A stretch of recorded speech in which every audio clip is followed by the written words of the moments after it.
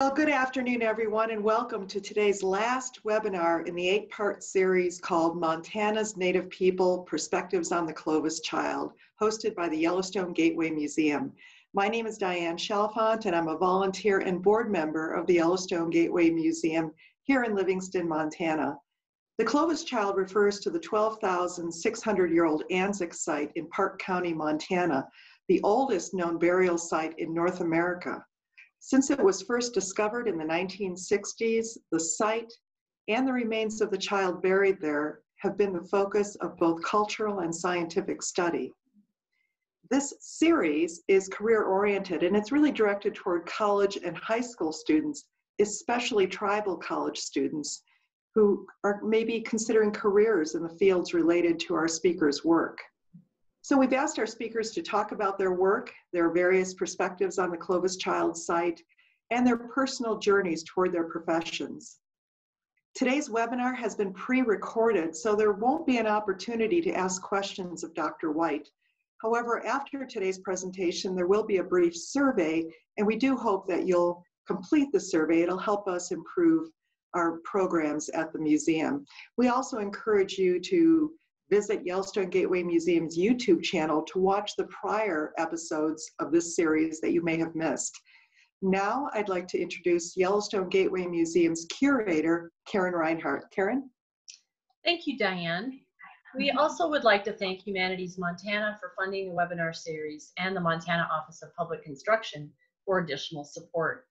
Today's speaker, Dr. Samuel Stockton White, is a longtime resident of Montana, and he grew up south of Livingston in the Paradise Valley. Dr. White attended the University of Montana beginning in 2009 to pursue a long-desired education in anthropology, and more specifically, the subdiscipline of archaeology. He earned a BA in anthropology, an MA in cultural anthropology, and a PhD in applied anthropology from the University of Montana, with both his MA theses and PhD dissertation focused on the Anzick Site.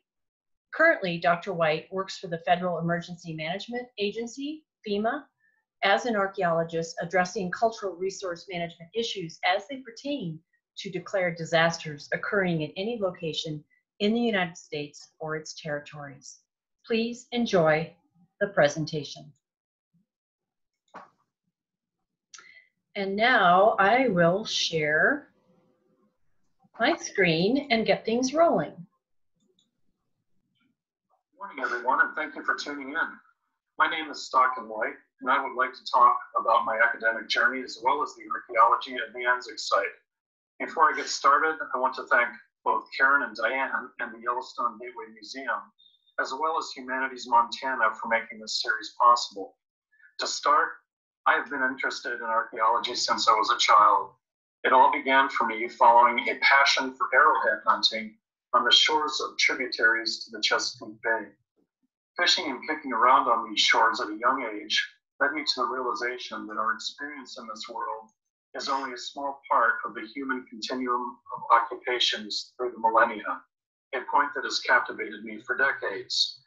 This lifelong passion, combined with an ability to attend the University of Montana, led to nearly 10 years of academic pursuit, to my ultimate goal of earning a PhD. To make it even more amazing, my wife, Dr. Teresa Lily White, also earned her doctorate, and we were able to both walk together at our doctoral graduation. A truly rare circumstance, to be sure. I'm an archaeologist, currently working for FEMA as a historic preservation specialist. My job with FEMA is to respond to declared disasters anywhere in the United States or its territories, and work to identify cultural resources that may be affected by the disaster recovery efforts. I find this job to be very rewarding and challenging, as the circumstances are ever-changing, with efforts to help communities recover, saving cultural resources, and mitigating environmental damages being among the ultimate goals. Some of the educational requirements for this line of work as a government archaeologist are to earn a BA or BS in anthropology, and archaeology is one of the subdisciplines of anthropology. Then you should either earn a master's degree or PhD or both in anthropology. Additionally, it's a good idea to acquire at least 2 years of experience during your academic pursuit. This means actually doing archaeology as a field technician. This practical experience is very important when it comes to being hired and establishing career credentials in the workplace. My academic career took approximately 10 years to complete, with the BA in anthropology taking 4 years, my MA in cultural anthropology taking 2.5 years, and my PhD taking approximately 3.5 years. All told, this was at about 10 years in the making. All the while, I was able to spend many summers working for my longtime academic advisor, archaeology boss, and friend, Doug McDonald.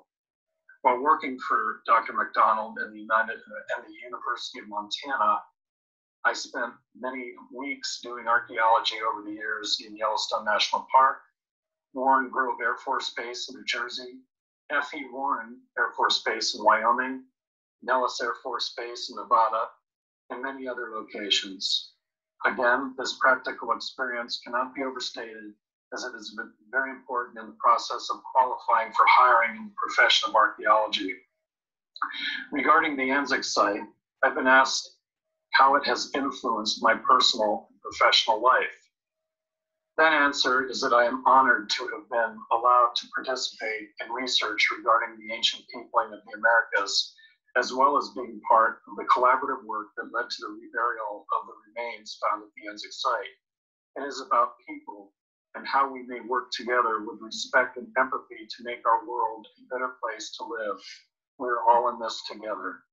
Another question that I've been asked is, why should young people consider a career in my field? My answer to this question is relatively simple. With anthropology being the study of people, I think it's important that we all understand with empathy and respect more about the many diverse cultures that make up the world populations. With this understanding, we can focus on helping each other instead of the alternative. And through archaeology, we are provided an informed window into the past that allows us to proceed into a more positive future. The most important part is to always continue to learn. And archaeology allows us to learn while experiencing amazing landscapes and imagining how people lived in those landscapes for thousands of years. Now I would like you to watch a presentation regarding the archaeology of the Anzick Site. Thank you. I hope you enjoy the presentation. The Anzick Site is located in the Shields River Valley in south central Montana, between the Crazy Mountains to the east and the Bridger Mountains to the west. In this image, we are looking east with a gold arrow pointing to the Anzick Site in the foreground and the Crazy Mountains in the background. Also, this image, created by Tim Urbaniak, shows the Anzick Site hillside as it may have looked before the slope was removed during and after the day of discovery. The Anzick Site is located in south central Montana, near Wilsaw. Theoretically in line with the ice-free corridor, the location of the site potentially supports the contested theory of access to the area from central Alaska. There are several additional theories relating to the early peopling of the Americas, which are available online should you decide to investigate further. This is a note about radiocarbon dating. Radiocarbon dates versus calendar dates. Radiocarbon measurements are recorded in terms of years before present, BP, or radiocarbon years before present, RCY-BP. This figure is based directly on the proportion of radiocarbon found in the sample. Throughout the millennia, atmospheric radiocarbon concentration has varied.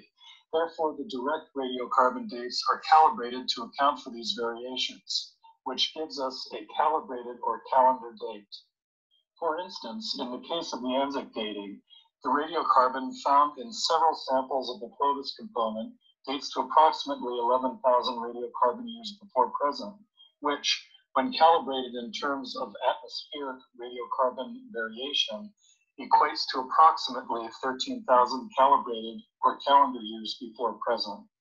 Dates in this presentation are in radiocarbon years before present, not calendar years. So what was discovered at the Anzick Site? The Anzick Site is a multi-component archaeological site, best known for the place of discovery of Clovis component that consists of 116 stone and bone artifacts found in association with the fragmented remains of a 1 to 2 year old boy, all covered with red ochre, dating to approximately 10,700 radiocarbon years before present. This is the only known Clovis burial in the world. Additionally, at the site, there's an early archaic component, which was found on the surface. It was sun-bleached, fragmented remains of a 6 to 8 year old human discovered approximately 30 feet distant and uphill from the buried ochre-covered remains and artifact assemblage. The early archaic component was dated to approximately 8,600 years before present. So what is Clovis? Clovis is named for the location of discovery of the first Clovis projectile points, which is Blackwater Draw near Clovis, New Mexico. The Clovis culture is one of the oldest widespread inhabiting hunter-gatherer technological cultures in the Americas.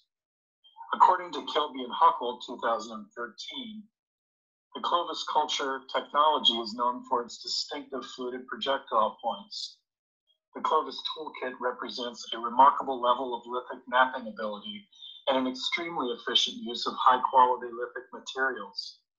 The Clovis culture is thought to have existed between approximately 11,500 and 10,700 radiocarbon years before present, according to current publications, which is a relatively short time period of approximately 800 years, yet widely distributed throughout much of North America.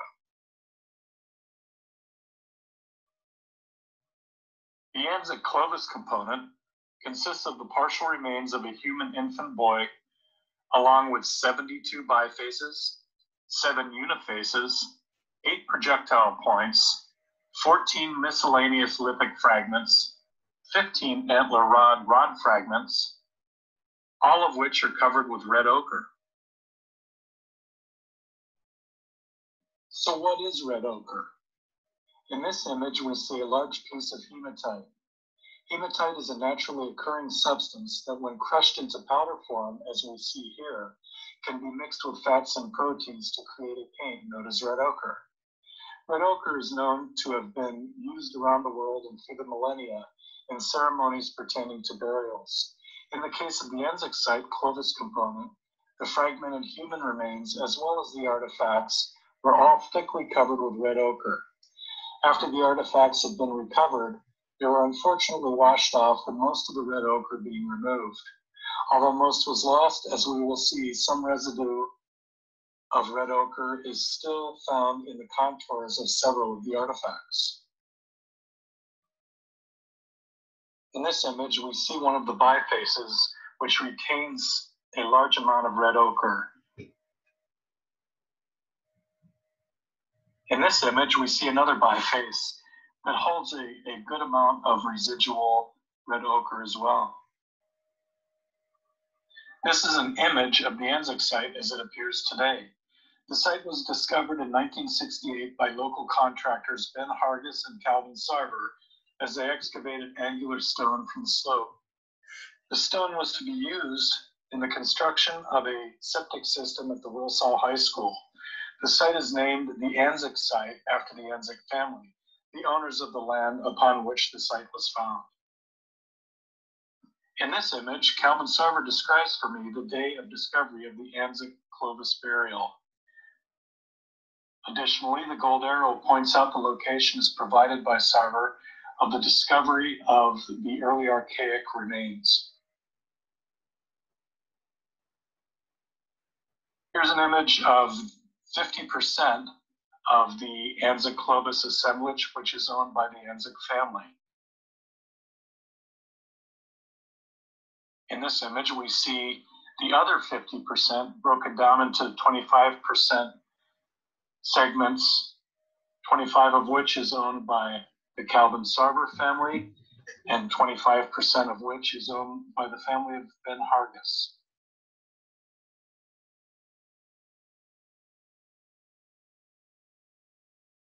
As described earlier, the bone rods found in the Anzick assemblage were in exceptional condition, especially considering their age. Here we see a close-up of a beveled end of a bone rod found in the Anzick assemblage. You can see the precision of the beveling as well as the condition of the hatch mark, as though it was made just yesterday.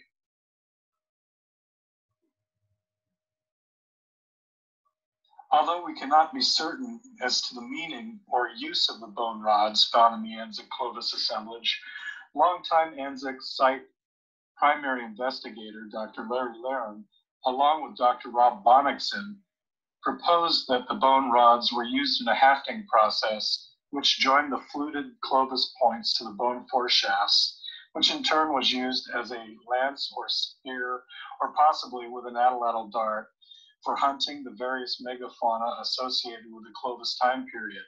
Such megafauna may have included mammoths, giant sloth, Northern American camel, or horse, to name a few possible prey species. Here we see a fluted Clovis lanceolate point found in the Anzick artifact assemblage. Here's another Clovis fluted point found in the assemblage. In this image, we see one of the large bifaces from the Anzick assemblage.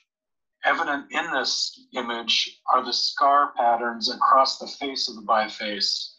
These scars are from the removal of flakes, which were used as expedient tools, namely expedient blades, in the butchering of animals for food. Here we see the largest biface from the Anzick Clovis assemblage. As in the last image, we see flake scars, which are a result of the removal of expedient blades, thought to have been used for butchering purposes. Additionally, on the top margin of this biface, you will notice a U-shaped concavity. This concavity was likely used in the manufacture of the bone rods found with this tool assemblage. If you would like to understand more about this theoretical process, please refer to my PhD dissertation, the name of which is shown at the end of this presentation. Here we see a picture of the Anzick Clovis assemblage as it currently appears at the Montana Historical Society Museum. In 2014, the Anzick Site was featured in Nature magazine with the publication of the genome of a late Pleistocene human from a Clovis burial site in western Montana. According to a Crow tribal member, the discovery proves something that tribal people have never doubted. We've been here since time immemorial, and all the ancient artifacts located within our homelands are remnants from our direct ancestors. The discovery is only part of the importance of the study, the other part being Eskil Willerslev and his team's respectful commitment to interacting face-to-face with tribal communities and listening to Native American leaders, which has led directly to the reburial of the remains. This publication of the genome of a late Pleistocene human from a Clovis burial site in western Montana validates that the concept of continuity in the history of Native Americans suggests that modern Native Americans are direct descendants of the first people occupying this land. Native American populations appear to be derived from a single source population. The Anzick Site Clovis Boys family are the direct ancestors to approximately 80% of all present-day Native Americans, with the remaining 20% being more closely related to this ancestral family than any other people on Earth. As studies continue and additional evidence is discovered, we will know more using these baseline data in the quest for further knowledge. The reburial of both sets of remains took place on June 28, 2014. With the help from my wife, Dr. Teresa Lily White, who is also an anthropologist, we dug the reburial pit at a location above the water table in the same rock layer and as close to the original burial as possible. As we remember, reburial at the original location was not an option due to the structure of the hillside being removed years before. Here's an image of the reburial as it took place on June 28, 2014. This reburial was presided over by Native Americans who allowed a small number of non-Native Americans, such as my wife and I, to participate in this amazing ceremony. This reburial ceremony was led by Crow tribal elder Larson Medicine Horse.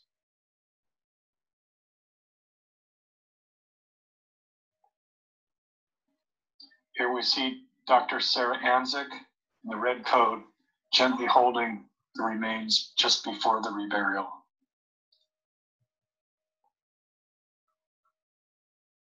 During the reburial, men and women, both non-Native American and Native American, were split into the reburial back into the grave site.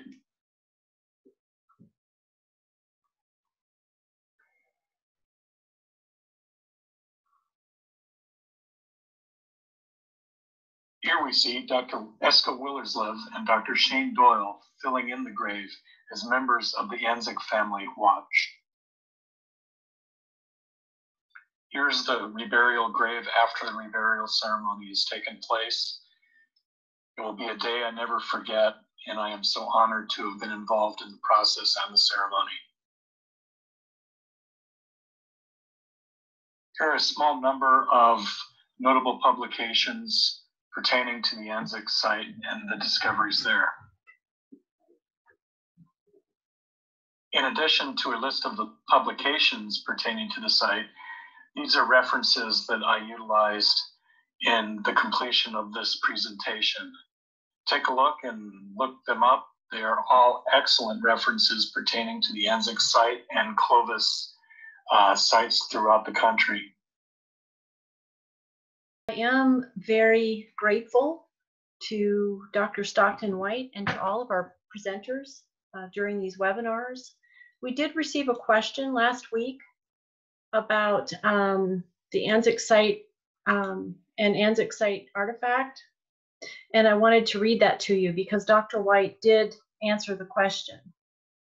So the question was this: how were you able to identify the rabbit and camel proteins on the lithic material? And Dr. White's reply was, the rabbit and camel protein results were from a crossover process. I can't say the word. It's an analysis of 6 Anzick lithic artifacts at the Paleo Research Institute in Golden, Colorado in October 2018. Basically, the analysis tested the artifacts for the existence of ancient animal proteins on their surfaces.